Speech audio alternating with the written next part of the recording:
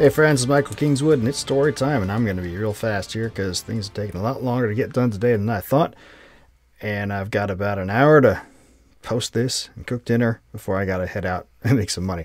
So, without further ado, this is the sixth story from Stories from the Great Challenge, which you guys have all seen before, but here's the book. Kickstarted back in November, delivered to everybody.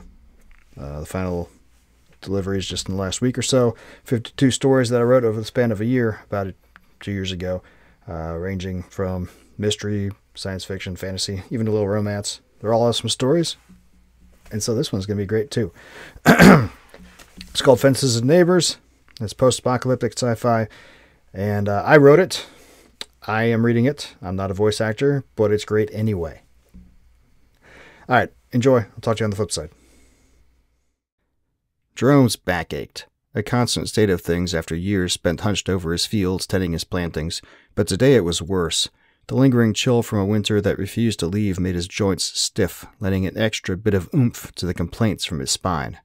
He gritted his teeth and finished patting down soil atop the seeds he had just planted, and then rose, straightening and throwing his shoulders back as he twisted his torso left and right to remove the kinks. His breath misted in front of his face as he sighed out a great exhalation, almost a groan. He really needed to take a rest, but the dirt-stained canvas bag in his left hand was still half full of the seeds he had forced himself not to eat when the big man increased his levies over the winter, depleting Jerome's store so that he had feared it would run out before the thaw. Half a bag of seed left, and half an acre to go. Buddy felt his blankets calling to him. He looked off to the right. There, the tilled lines of earth that he had already planted lined up, one after another, right up to the doorstep of his castle. Castle. More like a lean-to built from hewn wooden planks that he had constructed against a crumbling gray stone edifice from days gone by. It was a single room, but enough for him now that his boy was gone, and surprisingly cozy. The stove he had bartered from a trader a couple of years back had done wonders for the heat in the wintertime. Still looking at it, graying brown wood stacked against cracked gray of the old stone wall beneath the gray overcast of a spring day that still wanted to pretend it was winter, he felt intensely the loss that had befallen them all, way back before he was born. Wasn't always this way, or so the oldies said. Used to be this was a world of plenty, where the big worry was the people were too fat they had so much. Jerome snorted. Like the oldies would know. They hadn't been alive to see that supposed golden time either. It was all fairy tales and nonsense. And that wouldn't put his crops into the ground, so he wouldn't starve next winter. Jerome adjusted the strap of leather that he used to hold his homespun wool pants up. They were much looser now than they had been, and took a step forward toward the line of tilled soil he was working. Jerome Hightower. The gruff voice came from behind, back toward where Jerome's fields ended, and oaks and elms that were only just beginning to bud out new leaves fought for growing room against other shells of constructs from the distant past. One shell stood out, still discernible as a towering structure that must have at one time touched heaven itself, but now it, like the other remnants from that age-long dead, was crumbling. Holes dotted its lofty, cracked facade like the eyes in a skull, and one whole side of it was gone, reduced to a heap of rubble that spread out hundreds of yards from where the building had once stood. Jerome would have been able to plant quite a lot more if not for that. A track, worn clear of undergrowth by the footsteps of countless people over the entirety of Jerome's life, ran beneath one of the surviving walls of that behemoth that was, and skirted the edge of Jerome's fields before ducking around behind the edifice that supported his home. A trio of men stood on that track, looking at him. They were all muscle-bound, with visible scars on their faces and forearms from a life spent fighting and brawling, and were dressed in well-cured brown leathers. They had their heads shaved on the sides and back, but had let their hair, brown on the men to the right and left but blonde on the one in the center, grow long at their crowns, so it spilled down the backs of their heads like a horse's mane. Their clothing and haircuts marked them as the big man's enforcers, even if their demeanors and builds hadn't. The blonde, half a hand shorter than the other two and about 5 years older, met Jerome's eyes, and it was all Jerome could do not to flinch away from the hard resolve in his stare. "Big man wants to see you," he said. Jerome sighed, nodded, and dropped his seed bag to the ground. There would be no more planting today. Jerome's field lay about 2/3 of the way out from the center of the big man's domain. It wasn't quite a town, but neither was it entirely countryside. Rather, the big man ruled over a sprawling collection of encampments, homesteads, and farms that lurked within this carcass of the distant past. One could walk for an hour in one direction and see nothing but shattered remnants of old structures, with the occasional farm like Jerome's, or in a completely different direction and find mostly intact constructs that housed 8 or 10 families clustered around a marketplace. It was haphazard. It was barely holding on. It was home. The track led them past the behemoth adjoining Jerome's fields, then through a growth of trees so thick they blotted out the sky and almost made a man forget what formerly grand structures he had just walked past a moment before. Then it emerged before another blasted-out ruin and turned left, proceeding along a slow upward grade until, after nearly half an hour of walking, they came to the big man's abode. Unlike the dwelling of most of the people in his domain, the big man kept his home in exquisite repair. Constructed from stones that he, or his people really, had gathered from the ruined structures, or gathered from alongside the river on the west side of his domain, and mortared together with a mixture of materials that Jerome could not guess at, it had 2 levels and a dozen rooms, and even 2 glass windows. Smoke rose from 2 of the dwelling's 4 chimneys as Jerome came close, but lingered low above the building as though some force was keeping it from flying free. It lent the air a somewhat acrid odor, which was an improvement from the usual smells of bodies and waste that tended to surround habitations. So there was that. The big man's men had set up a covered pavilion in front of his dwelling some years back. Supported by 4 great logs that were driven into the earth and topped by a wooden roof, it would be enclosed for the winter, but now it lay open on all 4 sides. Here was where the big man held court. There were maybe a dozen other people under the pavilion, but as he drew near, Jerome focused entirely on the man himself. Jerome could see him waiting there, the broad, bearish man with long hair cut in the same style as his enforcers, although really theirs were cut to match him. It had once been coal black, his hair, but now it was silver gray, with only a few wisps of his youthful color remaining. The big man's face was craggy, lined by years of conflict and worry, and his brows were very nearly as bushy as the mustache he wore above his lips. He wore leathers, similar to his enforcers, but also a blue cape made of a fine, almost slippery material that some traders had brought from distant lands to the south. Heavy leather work boots were on his feet, and he had a knife tucked into his belt, an actual steel knife, whose blade flashed and sparkled in the light when he brought it out to do its work. He was sitting on a great stone chair that had been erected at the rear end of his audience pavilion. As Jerome approached, he leaned forward and placed his elbows on his knees. The movement set the Timex, his pendant of office, swaying forward from around his neck, and Jerome's eyes were drawn to it. It was deceptively simple, round, maybe 2/3 as big as a man's wrist, and made of a dull metal that Jerome did not know. A leather thong held it around the big man's neck, nothing much to look at all except for the arms of the Timex's face. 3 of them, none of them the same length, though the 2 were thicker and one narrow and long like a needle. Some strange magic kept those arms moving around and around the face of the thing, the thinner one fastest, then the larger of the 2 thick ones, and finally, the shortest. Jerome swallowed as he saw the thin arm sweep past a strange XII marking at the top of the Timex's face, and had to stop himself from shivering. "Do you know why I summoned you, Jerome?" The big man's voice, unexpectedly quiet for a man of his size and power, broke Jerome from his consideration of the mystical artifact, and he drew his gaze up to the big man's eyes. They were a shade between brown and yellow, and narrowed as they considered him. Jerome made a little shrug of his shoulders and shook his head. The big man gestured with his left hand. Jerome followed the gesture with his gaze and looked to his right. Kenneth Josberg stood at the edge of the gaggle of people under the pavilion. Kenneth Josberg, tall and sandy-haired and muscular, a dozen or so younger than Jerome, and the man who owned the farmstead next to Jerome's. He wore wool, but of a higher quality weave than Jerome's, and dyed red, and sturdy work boots. His left eye was blackened and his lips swollen. When he stepped forward in response to the big man's gesture, he favored his left leg a bit. Jerome scowled. The boy couldn't take his whipping like a man, had to run at the big man, did he? He turned back to the big man and spoke. His animals got loose again. Tore up ground I'd spent 3 days tilling and getting ready to plant. Sent me back a week. Jerome could feel Kenneth's glare as he interjected. I apologized and offered to help. Jerome didn't look at him, but instead held up his right hand, palm out toward the younger man to silence him. I need no help from the likes of you, if enough. The big man's soft voice cut through the beginnings of their argument with ease. He looked from Jerome to Kenneth and back again in silence. The thin arm of the Timex swept through 2 of the strange markings on its face before he spoke again. This constant strife between you 2 has gone on long enough. His eyes focused in on Jerome. Jerome, I've known you since you were a boy. You were loyal to my father, and you have been loyal to me. He paused, then added, and I will never forget your son's sacrifice during our war with the Atlanteans. To Kenneth, the big man said, and you served in that war. You and Tommy were comrades. I can't understand how you 2 cannot get along. He chewed on his lip for a moment, then shook his head. Between your fields, Jerome, and your herds, Kenneth, you two produce a significant portion of the foods that carry our city through the winter. But if things continue as they have been, I may have to move the both of you out and put someone else on your lands. Bigman I, Kenneth started. At the same time, Jerome said, "The devil you will." He opened his mouth to speak further, but the bigman cleared his throat and raised his hands palm out, commanding silence. I said, "May." He drew a deep breath. I'm told the ancients had a saying, "Fences make good neighbors." He turned stern eyes onto Kenneth and then Jerome. You two will work together to erect a wall between your properties, starting today when you leave my presence. You will do no other work until that is done. My cattle won't just tend themselves, Kenneth said, nor will my fields, Jerome added, if I will assign men to mind your animals until your task is complete, Bigman said. Kenneth, looking glum, nodded.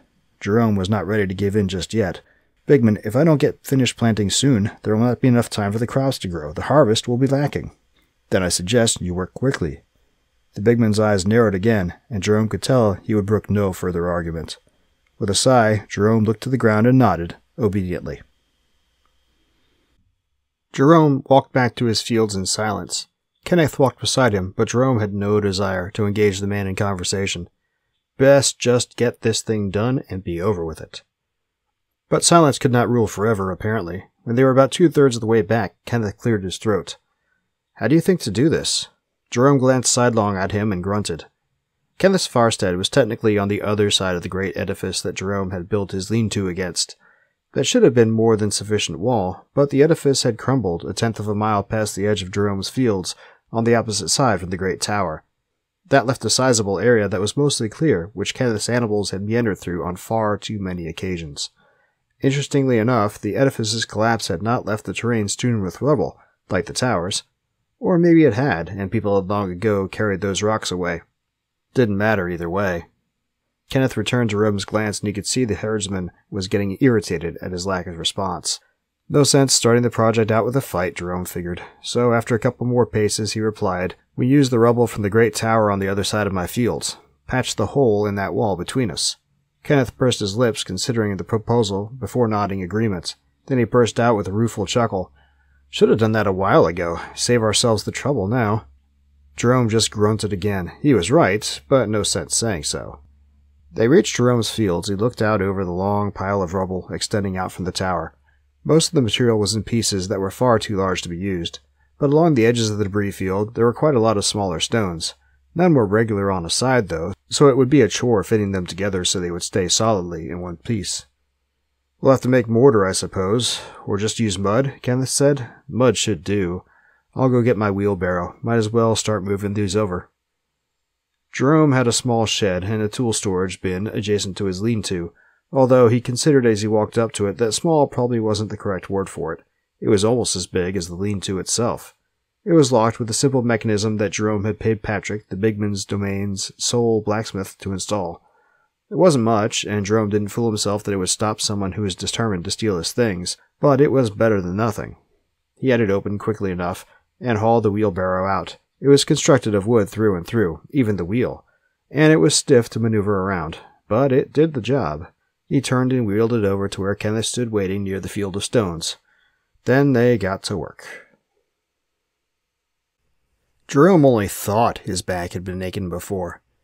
Days spent bent over tending crops were nothing compared with the day spent hefting heavy stones into his wheelbarrow, wheeling them across his entire field and through the brambles beyond to the break in the wall, and then unloading and stacking them. He slept like a stone, but it hadn't done his back a lot of good. Somehow it felt even worse than it had last night. But there was nothing for it but to keep on, get the damn wall built. Then he could go back to his real work, and he wouldn't have to deal with Kenneth ever again. Except at market. Man did need some meat every now and then, after all. He trudged across the fields, rubbing at the small of his back as he went, and scowled at the mist that had descended during the night and that still clung to the land.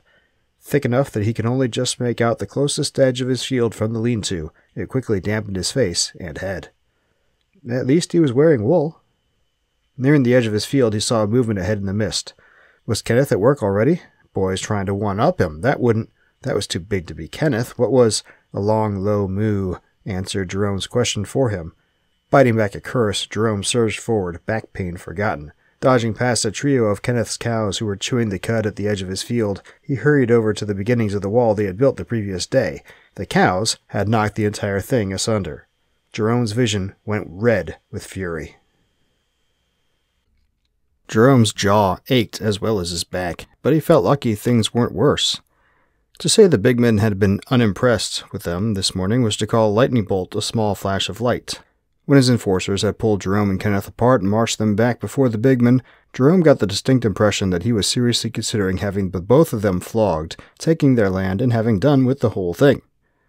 Instead, he chewed them up one side and down the other, then cast them out back to the task at hand. But Jerome had no doubt if there was a recurrence, he would not be so lenient next time. So he set to work and pointedly avoided saying anything more to Kenneth than he absolutely had to. Kenneth seemed to be taking the same strategy, which was just fine to Jerome. By the time the sun had sunk below the trees surrounding Jerome's field, they had repaired the damage Kenneth's cows had done, and then some. By the time the sun had sunk below the trees surrounding Jerome's field, they had repaired the damage Kenneth's cows had done, and then some. All in all, it was a pretty good day's work. He just hoped the cows wouldn't ruin it again. They didn't, and a week of labor had them completing a wall chest-high and 2 stones thick that spanned halfway across the gap where the edifice had crumbled away, and it didn't actually look half bad either. Despite his continuing aches and pains, Jerome felt pretty good about how things were progressing. But when he left his lean-to on the first day of the new week and made his way toward the construction site, he found upon arrival that his wheelbarrow was gone. He'd left it here the night before, thinking to save time by not locking it up. After all, it wasn't all that valuable, and in the last week he had seen no one come near this spot besides himself, Kenneth, and the bigman's enforcers who were watching Kenneth's cattle. Surely there would be no harm in leaving it out. Apparently not. Jerome fumed as he walked the length of their partially built wall, looking behind some nearby trees and generally scouring the area. He found nothing. No wheelbarrow. Someone had made off with it. He looked at the small pile of loose stones a pace away from the wall construction, all that remained of the last wheelbarrow load they had brought over from the rubble pile the day before. If they were going to have to carry each stone by hand from now on, this was going to take months. A soft whistling told of Kenneth's approach. It was the same nameless tune that he whistled each morning, disgustingly cheery and upbeat. And just then, hearing it made Jerome's fists clench and his teeth ache from grinding them so hard. Kenneth came into view, stepping through the gap in their partially constructed wall and pushing Jerome's wheelbarrow before him. Jerome gave a start. "Here now, what are you doing with that?" Kenneth stopped, released the wheelbarrow's handles, and shrugged, looking at Jerome quizzically. "When you went home yesterday, you left it here. Figured I'd lock it up for you so no one would steal it." "A likely story," Jerome snarled. He shoved his way past Kenneth and put his hands on the handles, then rubbed his palms along them. Relief at the wheelbarrow's return fought with anger over his earlier despair, and all came to focus on the source of that despair. Kenneth. The anger flared hotter. "You tend to your own things and leave me to mine," Jerome said with heat, and pushed the wheelbarrow away from him. Intellectually, he knew there was no way Kenneth was just going to up and take it while Jerome was right there, but intellect had nothing to do with his desire to get the thing as far away from the man as possible. He wheeled it off to the far side of the loose pile of stones and released the handles. "What is it about me that draws such anger in you all the time? Why do you hate me so?" Jerome froze at Kenneth's words. Grinding his teeth, he waited to take 2 breaths before he replied. "You know well why I do." "I surely do not." Jerome spun on the younger man and jabbed a finger at him. "Ah, you do. Tommy was barely more than a boy. You were assigned to charge of him." He stalked forward a step, barely restraining himself from turning that pointing finger into a fist as the anguish of his loss, still fresh after all these years, welled up, and with it the anger he had held onto for that same amount of time. "You abandoned him. You left him to die." "You think I wanted to?" Kenneth also stepped forward, so they were standing chest to chest, and he stared Jerome dead in the eye. "I think you saved yourself at cost to him." Jerome stumbled backward. Kenneth shoved him with both hands before he could see it coming. His feet tangled in a root, and he fell onto his backside. A spike of pain ran up his back from the impact, and he grunted. Kenneth was standing over him, fists clenched. Jerome looked up and raised his jaw, ready to take the blow. Instead, Kenneth spoke, his voice ragged with anger and some other, deeper emotion. "I was desperate to save him. We were cut off from the others in the Atlantean counterattack, and they were everywhere. We tried to get away, but there were too many. I saw 3 of them fall onto Tommy, and I tried to get to him, but..." His voice broke, and he looked away, lowering his hands to his sides. "There were too many," he repeated. Jerome was silent, just watching and listening to this man who he had harbored such resentment for, as he clearly struggled to hold back tears. "I hear his screams every night," Kenneth said, softly, as though talking to himself. Jerome swallowed. I didn't know." "Well, you wouldn't." The fire was back in Kenneth's voice. He turned back and glared at Jerome through wet eyes. "Never bothered to ask, did you?" What to say to that? It was true. He had been in such pain, first from the loss of his wife 6 months before, and then Tommy. He hadn't asked the details, hadn't wanted them, but he couldn't accept that it was all just fate. He had to blame someone, so he had chosen someone. Jerome swallowed. Whatever, just let's get this done. Then we can be through with each other." Kenneth turned away and trudged back to the pile of stones next to the wheelbarrow and picked one up. The wall was complete. Jerome's back hurt like hell, and his heart throbbed as well, from the pain of old scabs being ripped out and from guilt. But he still couldn't help but feel the pride of accomplishment as he looked at what he and Kenneth had built. The big man ran his hands along the top of the wall and smiled with apparent approval. Then he gave it a pat and turned away toward Jerome and, standing beside him, Kenneth. "Well done," Bigman said. "How does it feel?" Kenneth piped up. "Rather good, actually, Bigman. We had some challenges, but we came through."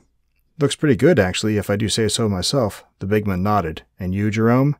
Jerome shrugged. "Job's done. Like to get back to my fields now." The big man just looked at him. Jerome found himself counting the glyphs that the thin arm of the Timex swept through. He got to 4 before the big man finally replied. "Very well, you are released." He turned to leave them, but stopped after a few steps and looked back. "I trust there will be no further trouble from you two." "No, Bigman," Kenneth said quickly. Jerome said the same. Sparks popped from the fuel burning inside Jerome's little stove. He had the stove's door open, and the flames within lit the inside of his lean-to with a flickering orange-yellow light. Jerome sat on the edge of his cot, a wooden cup in his hands, and stared at the clear fluid within it. He had distilled his spirit himself over the winter. Nothing much else to do during those long months of cold, and he had long pondered the doing of it. But he hadn't cracked the cask he'd poured the finished product into until tonight. The wall project's completion had left him with a hollow feeling inside. Or maybe it was the revelation Kenneth had given him that one day, or maybe it was both. Or maybe, with a shock, Jerome realized what it was he was feeling. He was not angry. The anger had been with him for so long he had ceased to notice it almost, except when it burned severe. Now that it was gone, it was like a piece of himself had been hewn away, but not a wholesome piece, rather something gangrenous. Being without it felt good. Jerome rose, the twinge in his back barely registering. He unstoppered the flask of spirits and poured the contents of his cup back in. Then he replaced the stopper, and picking up a second cup, he closed the door to his stove and left his lean-to. The moon was nearly full, leaving him more than sufficient light to navigate his fields to the track through the bigman's realm. But instead of following it past the towering behemoth, he turned instead to follow it to the other side of the stone edifice. It took only a few minutes to reach Kenneth's door. His house was larger than Jerome's, and properly constructed from felled logs, with a thatch roof. He even had a porch out front from his door, where a pair of empty rocking chairs sat. Kenneth opened the door promptly at Jerome's knock. Seeing him standing there on his porch, the younger man's eyes narrowed, and he tensed visibly. This sort of meeting had ended in a fight enough times that Jerome couldn't blame him for expecting a punch. Instead, Jerome raised the flask in his right hand and the pair of cups in his left. "I brewed this over the winter. Hadn't uncorked it until tonight. I was going to have at it, but thought maybe you might like a try as well." The invitation and the unspoken peace proposal lingered in the air. In his mind, Jerome saw the thin arm of the Timex sweeping past glyphs. 1, 2... Kenneth smiled ever so slightly and nodded. "Sure, why not?" Jerome returned the smile, then turned and sat down on one of the rocking chairs and unstoppered the cask. He poured out a portion of his spirits into the first cup and held it out to Kenneth, who took it as he sat in the other chair. Then he poured himself a cup and, setting the cask on the floor of the porch, he restoppered it. He straightened in his chair and lifted the cup toward Kenneth in toast. Kenneth returned the gesture, and they both drank. They didn't go blind. Okay, so there's the story. Hope you liked it. As we talked about earlier today on the live stream, there's a couple days left in the Kickstarter for campaign season, Glimmer Chronicles number 6. Today is Saturday. It's ending Tuesday at 1400 Pacific time. We've already crushed all the goals, but there's more stretch goals to open. So if you haven't backed this campaign yet or even looked at it, go check it out right now. The link is going to be in the description. And we're running out of time. So go look. If you want to support, love you a long time. Appreciate any backing you will give. If all you want to do is tell people about it, tell people about it. Spread the word. Yeah, we'll be back tomorrow at 14:30 with the 2:30 to your normal people, with the daily stream to talk about the campaign and how it's going. And I think we're going to continue these streams after the campaign's done because I kind of like doing them. But more for that later. I gotta get dinner cooked and get to work. Well, get to driving. It's not work. I don't work anymore. I worked in the Navy for 20 years. I'm not working anymore. No. Anyway, I hope you enjoyed this. Go by the website, michaelkingswood.com. Sign up for the newsletter so you know what's going on. And while you're there, become a member of the site. I think you put like $5 a month. Just throw some pennies my way to help with the cash flow for this. Keep the writer business going in the black. And then go by ssnstorytelling.com. All the books are there in all the formats you want. You can also get them, of course, through Amazon and Kobo and Barnes & Noble and all the other places. But it's better come straight to my company, so you cut out the middleman. More profit for me, more control for me, more direct interface with the author for you, and you know that you're truly giving the maximum support to the person whose work you like. All right, I'll see you tomorrow. Till then, don't do anything I wouldn't do.